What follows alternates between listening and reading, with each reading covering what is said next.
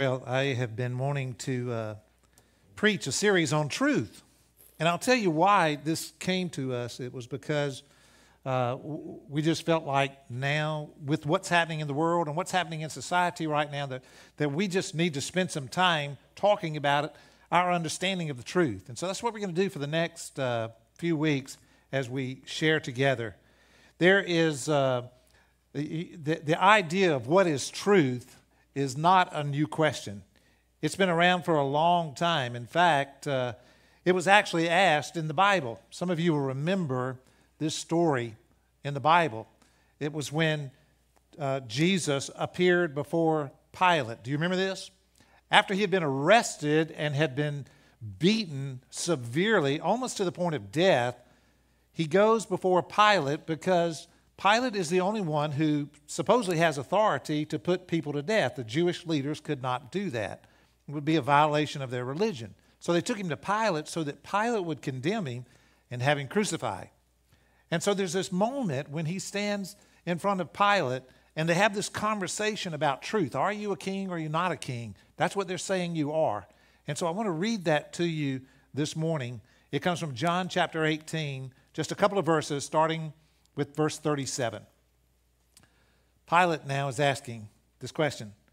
Pilate said, "So you are a king?" Jesus responded, "You say I am a king. Actually, I was born and came into the world to testify to the truth. All who love the truth recognize that what I say is true."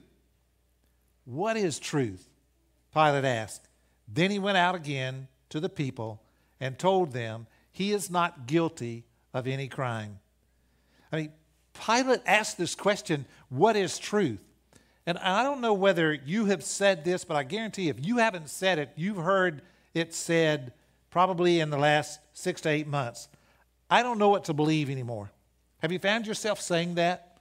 I mean, do masks work? Do these things really work? At first they told us masks didn't work, and then they told us masks do work. We believe they do. That's why we're wearing them now. Can children spread the COVID-19, or is this just something adults do? Should we send them back to school? Do we go back to live classes in school? Can we have in-person worship? Some say yes, some say no. Can we sing? I mean, all of these things that people are saying out there, and we're asking the question, what's the truth? What do we believe?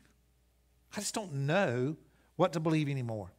And we see it in politics, we see it in government, we see it in social media, we see it in the news, all this idea of fake news, Russian interference with this, that, and the other. I mean, it's just everywhere. What are we to believe? What are we to believe? And here's what else we know. It spills over into matters of faith as well. It's just got to, as we begin to question what's truth in society, it's going to naturally spill over into our faith. What is truth? I saw this post that someone shared online recently, and it's someone who's clamoring for truth. Read this along with me. Look what it says. This person wrote this. "I don't know what to believe anymore. I'm scared, terrified even. Please, please help me. I want to believe in the truth and find an objectively true belief system.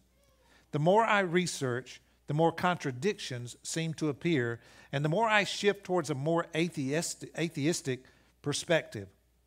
But I continue to fear that I am a fool for doing so, and I will burn in an eternal hell for all my actions. I am honestly terrified." Since the coronavirus arrived in the United States, people have been searching Google with very interesting questions. And so I went to their website to see what the top searches were since the coronavirus hit. You know what they were? Is God real? Am I going to hell? Is Jesus real? Prayer? Does prayer work? I mean, these are the searches that rise to the top over and over and over again since the coronavirus came. And they even... one of the largest searches was, how do I go to church online? What can I do to find a church online? And you got to ask the question, because there's this dramatic increase in searches about spiritual matters. You got to ask the question, what are they really searching for? The answer's got to be truth. They're looking for truth. Are these things true? Can I depend on these things? Is it true? Because truth has been under attack. I don't know whether you've realized this or not. It's been under attack for years. And we're seeing the result of that attack even now. Dr. Michelle Gelfand had this quote about the demise of truth. Listen to what she says. She says, since World War II, we have also been influenced by existentialism, which basically says because we exist, we get to choose what we want to do. That God doesn't exist, we do, and therefore we get to set the rules for how we live.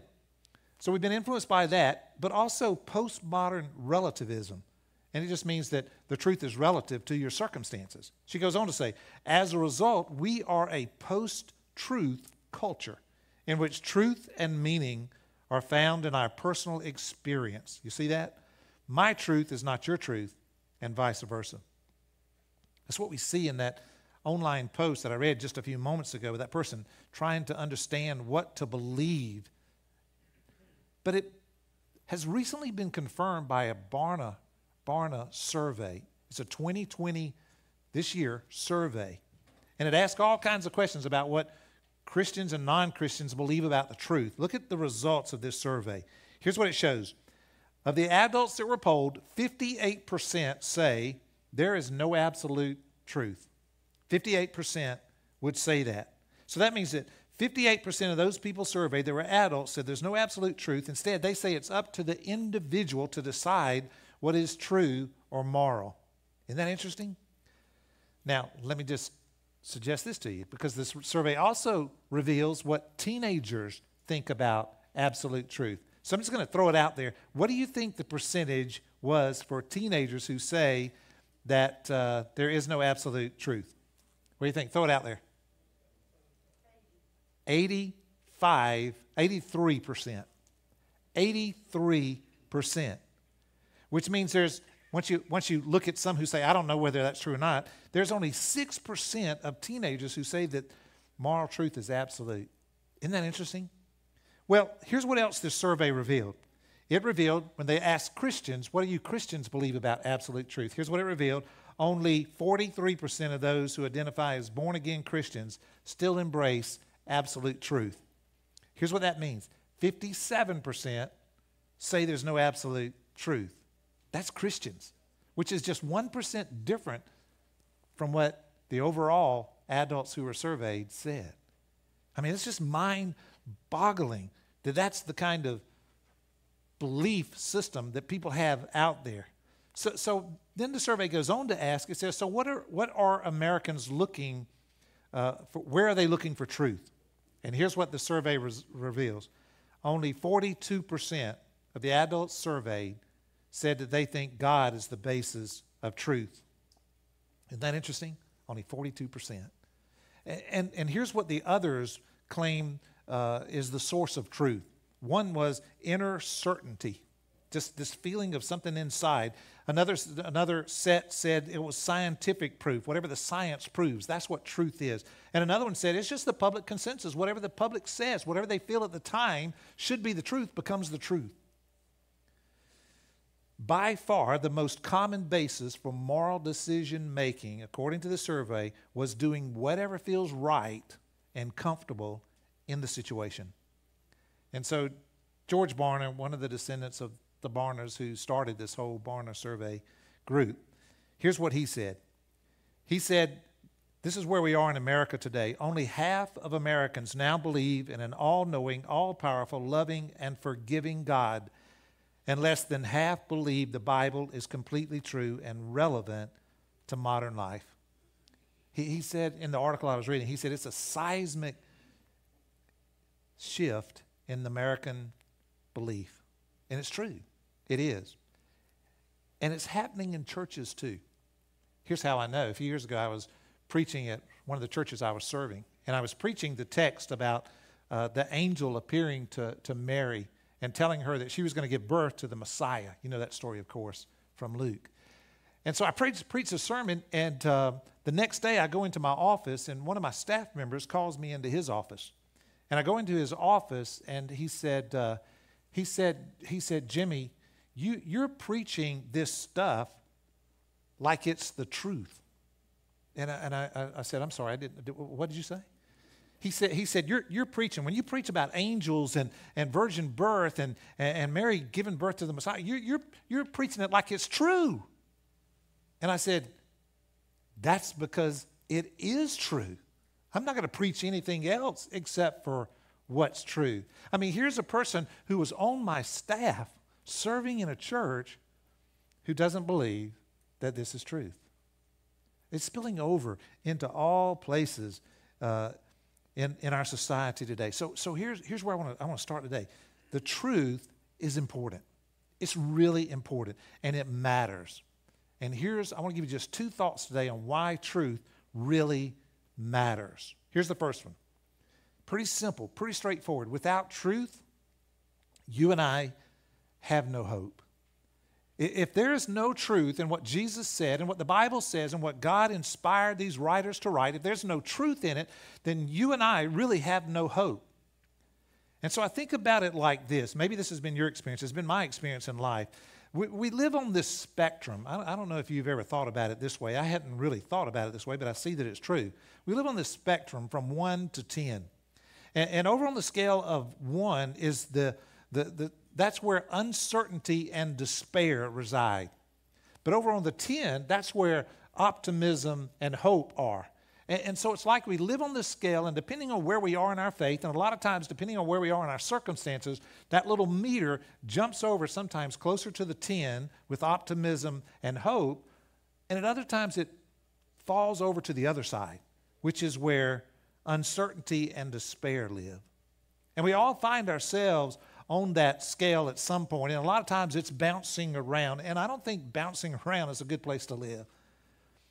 So without truth, here's what we know. Without truth, we have no choice but to slide towards that uncertainty and despair end of this spectrum, which means that yesterday, when in our sanctuary, we had one of the most holy, uplifting funeral services for our own Mr. Lowe Wilson and his precious wife, Annie Ruth. What it means is, if we live on the scale of uncertainty and despair closer to that end, it means that we wasted our time yesterday in the sanctuary celebrating their lives. But with truth, if truth is true, then we have all the hope we ever need. The psalmist wrote it this way. David wrote in Psalm 25. Look at this one. He says this. He says, crying out to the Lord, lead me by your truth and teach me. For you are the God who saves me. That's who you are, Lord. All day long, I put my hope in you. And so truth and hope go together. And when we have truth, we have hope. But here's the thing. It's not just some hope. It's not just wishful thinking. It's just not like, well, I hope against hope that I might be able to live forever eternally with Christ.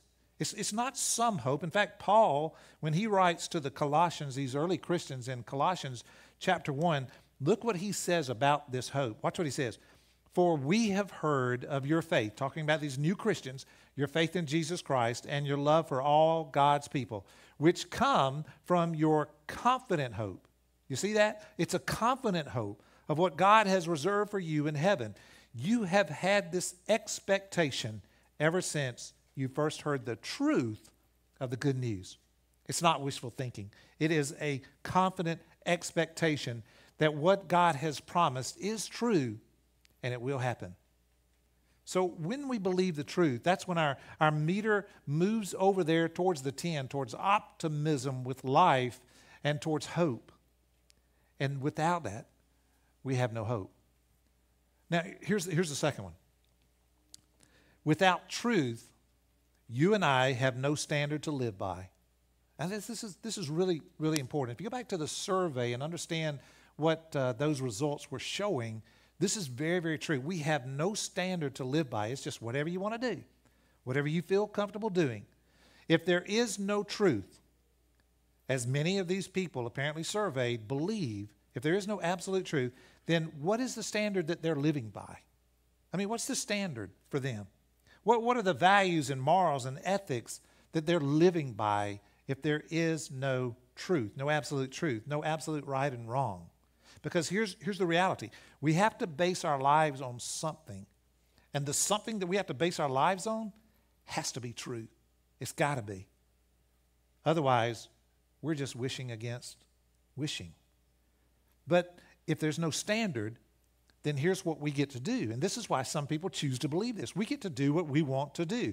You know, society will say it like this. Have you heard this saying before? It says, well, you just do you. Have you heard that?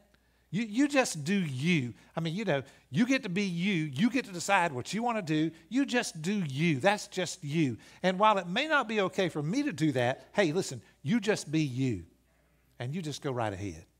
And that's what we hear a lot in society today. And here's the reality of that. If we follow that line of thinking, then here's what happens. Truth erodes. And as truth erodes, so goes society. Until ultimately, it's going to crash and burn. I mean, history teaches us that truth. We know it's true because just look at history and what's happened in the past. And where truth is eroding, here's what happens. We're just tossed about in the wind. Whatever the current thinking is, whoever says it the loudest, we're just tossed back and forth. And we end up adding our voice to those who say, I just don't know what to believe anymore. I just don't know what to believe. I really want to believe that there's some truth out there, but what is truth? What is truth? And even in that statement, just in that little statement alone, there's this, you can sense there's this desire for something deep inside, from something deep inside that says there has to be a standard. There has to be an absolute right and wrong. Otherwise, life just doesn't make sense if that's the way it is. Paul and other writers in the Bible believed with all of their being that the answer to this is faith in Jesus Christ, which anchors us in truth. Here's what he said about the early Christians at Ephesus, one of the churches that he helped start. He's talking about them growing in their faith and continuing to grow. And here's what he says. As you do that, we will no longer be immature like children. We won't be tossed and blown about by every wind of new teaching. We will not be influenced by people when people try to trick us with lies so clever that they sound like the truth. I mean, one of the things that's hardest for us to understand is a half lie. I mean, a half truth. It's like there's some truth to this statement, some truth to this idea, but once you follow it down its logical route, you find out it doesn't produce what you thought it would produce. It's a half-truth. It's really a lie. And so it's really important today for us to understand what anchors us in the truth, because others are searching, as we see from the Google searches. They're searching, and one has to wonder what they're being told by pastors, by peers, by mentors, by parents, grandparents, and others. What are they being told? Dr. Tracy Munsil is the executive director of this Barna group that does all these surveys. Listen to what she said after looking at the results of the 2020 survey. She says, we're seeing an untethered generation, young people completely adrift with no foundation in God, biblical truth, or standards of morality, the very things that enabled generations before them to live well and flourish.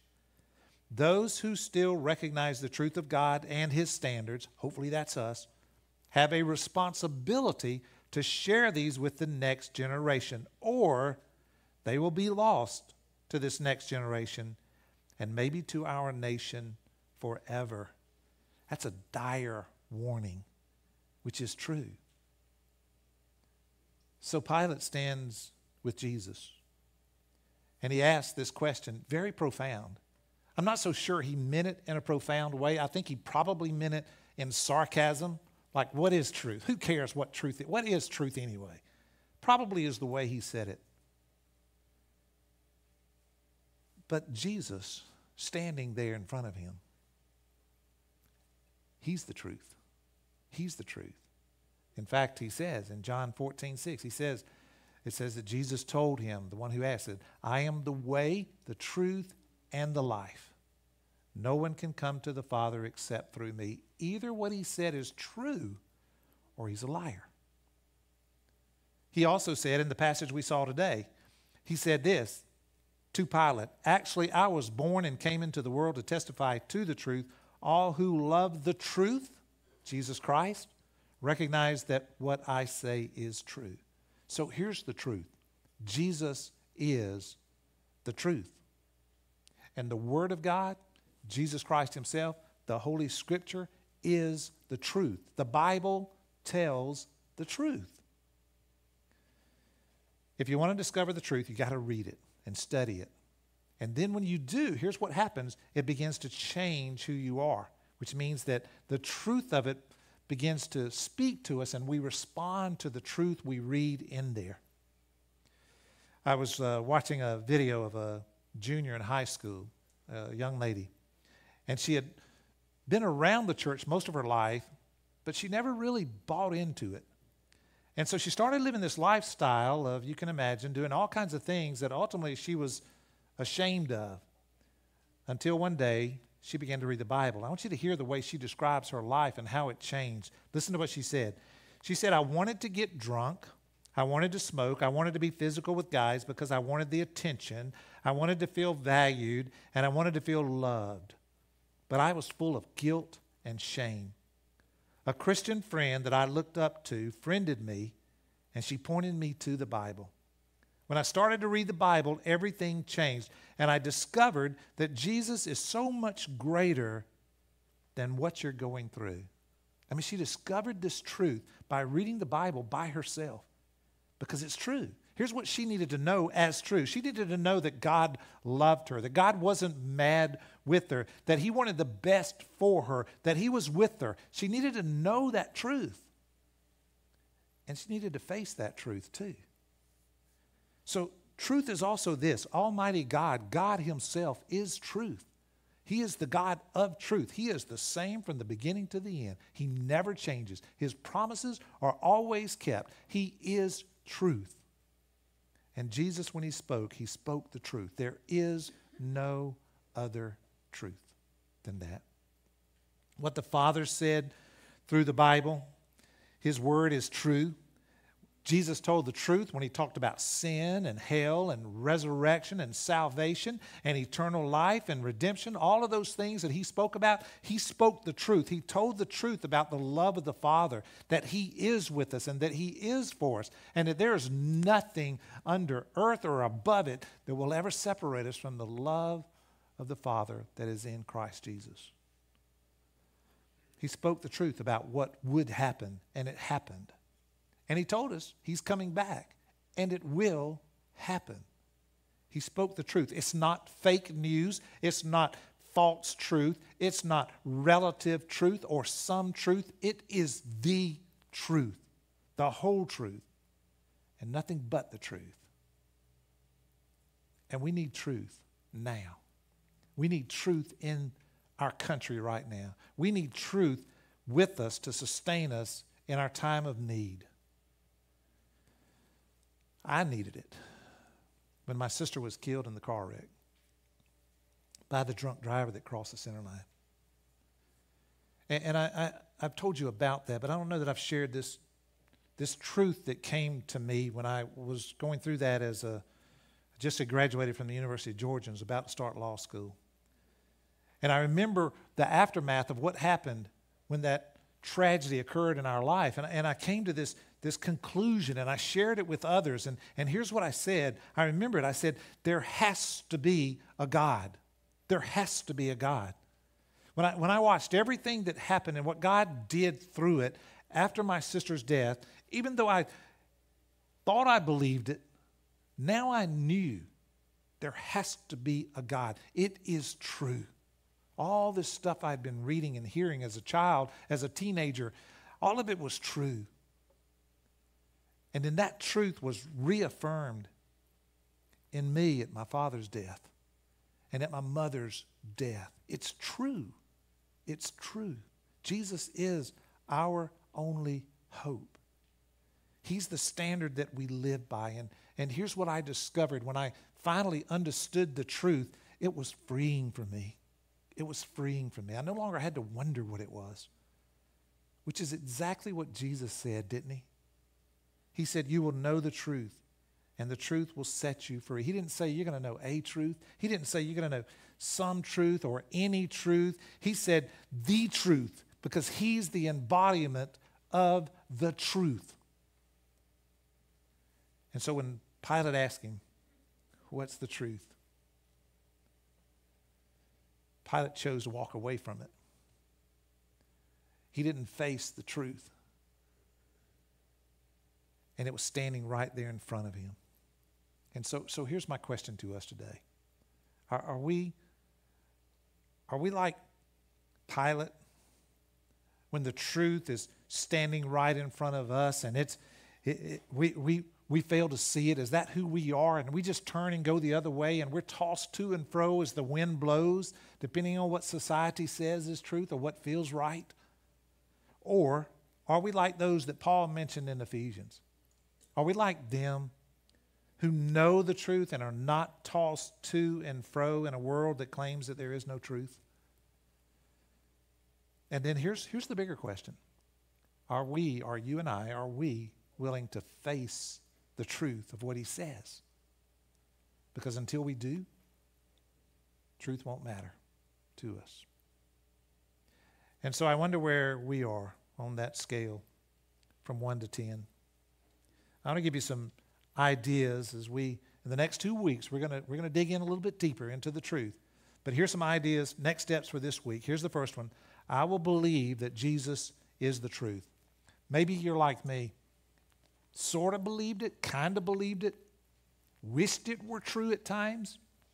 You know, when I came to that reality that God does exist, he has to be real, I wasn't wishful thinking and hoping something good might happen and make me feel better about myself and what I was going through. I needed to know it was true then. And maybe that's where you are. I will believe that Jesus is the truth. And the next one, I will explore for myself whether Jesus, maybe you're not there yet. Just say, I want to explore it. I want to dig deeper. I want to find out whether he's true or not. Or the next one, I will believe that the Bible speaks the truth, and I'm going to read it as truth, not just as some, historical document. I'm going to read it as truth. And then the last one is, I wholeheartedly believe with all my being that Jesus Christ is the Son of God and my only hope. That's the most important one because it's true. Let's pray if we could. Father, thank you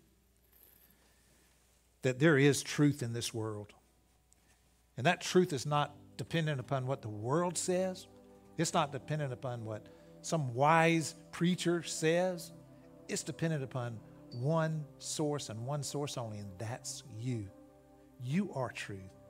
And you sent your truth, the word of truth, to be with us so that we might know and see and physically understand and be able to mentally take in the truth. And so thank you for that. Father, if there's someone within the sound of our voices today that hasn't made that decision to believe the truth, God, would you help them do that today? Just simply acknowledge it. I'm tired of wondering what's true.